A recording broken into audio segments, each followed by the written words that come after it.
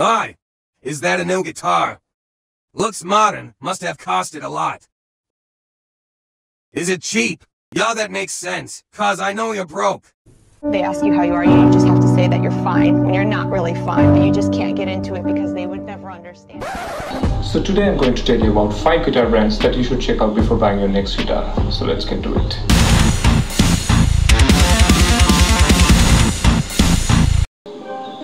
Once again, this is not a top 5 list, and the ordering means nothing either. So let's begin with the list, but before that, a sub would really uplift my spirits. So number 1 in the list we have solar guitars. Probably most of you know Ola England, the middle guitarist, the YouTuber, and he's a huge gear nerd and we all love watching his gear videos. The inception of solar guitars, happened when he was with Strictly 7, and when he came to Washburn in 2013, he got his own signature guitar, which was the Washburn Parallax Solar. And in 2017, finally, he launched his own company, Solar Guitars, and it seems to be completely run by his friends and family. The guitars are manufactured in Indonesia, and right now they offer a lot of different shapes, including double cuts, single cuts, V's, Teles, super strats, multi-scale guitars with different specs. And of course they offer basses too, but let's face it, basses are not watching this video. Most of the guitar, if not all, come with Duncan Solar pickups in them, which are pretty fairly rated pickups and exclusive to solar guitars only. Most of the products are ranged between $650 to $1,500. If you can score a B stock or a used one, then that's completely a different case. So if you're looking for a good quality metal machine and with killer looks, then Solar is the way to go. Number 2 in the list we have Legator Guitars. Legator Guitars was founded in 2012 in Los Angeles with the aim of making guitar that serve the purpose of modern guitar players. They offer amazing finishes, 6, 7, 8, 9 stringers, and one can choose from a wide range and shape of guitars.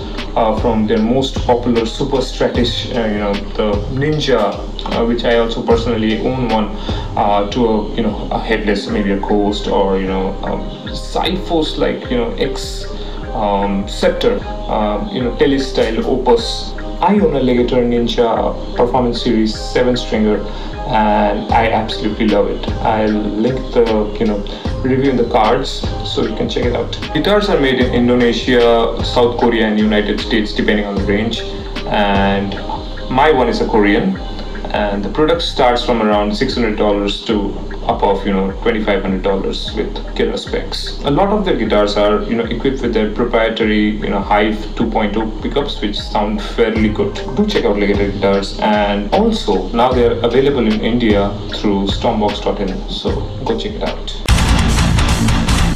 So number 3 in the list we have Chapman Guitars. Probably most of you know Rob Chapman and Andertons as very, very popular YouTubers. Chapman was founded in 2009 in collaboration with Andertons, but I mainly remember it from all the voting that he used to conduct on his channel on the specs of new models.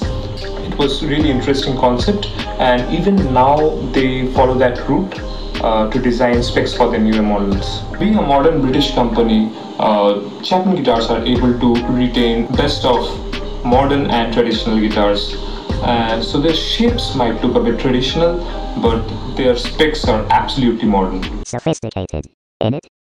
Right now they are offering 4 models: the Ghost Red, which is an Explorer shaped, the ML1 a double cut, the ML2 a single cut, and the ML3 which is a Tele style guitar. Over the years they have experimented with various models. They used to offer 6, 7 and 8 string models as well, but after the departure of Rob Scallon to Schecter, they have discontinued their 8 string, but you can find one still as old stock maybe. The Standard Series guitars are made in Indonesia and the Pro Series are made in Korea, with the products ranging from $600 to $2,000 and above. They cover a lot of ground for both intermediate and professional players. So if you are looking for a traditional looking guitar with really, really modern specs, the Chapman is the way to go. So check it out.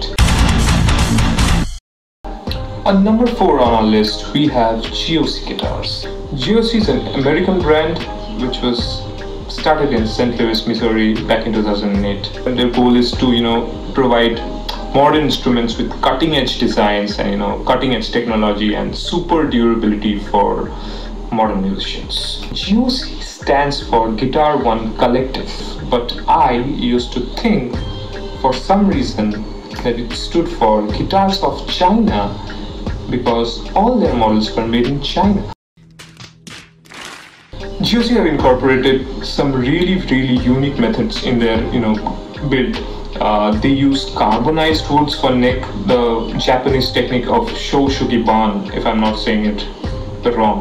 The ancient method of charring the wood and strengthening the wood with fire. Also on certain guitars they have used the AO neck profile, which is very weird and very interesting. Clearly GOC is a brand that does not fear experimenting extremely. Very commendable.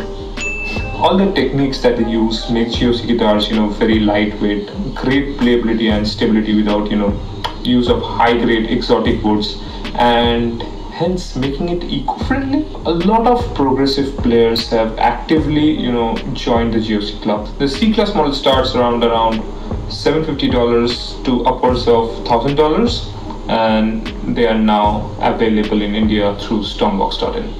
So absolutely go check GOC guitars, they are amazing.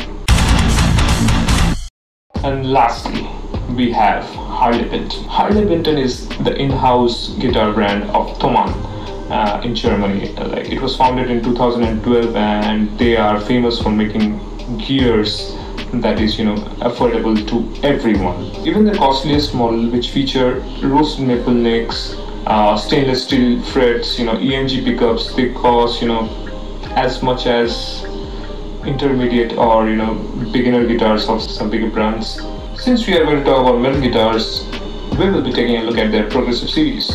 The biggest highlight of the progressive series is the Amarok. The Amarok comes in 6 and 7 string models, 5-piece necks, stainless steel frets and AMG retroactive pickups, 27-inch scale, which make this guitar a modern metal machine.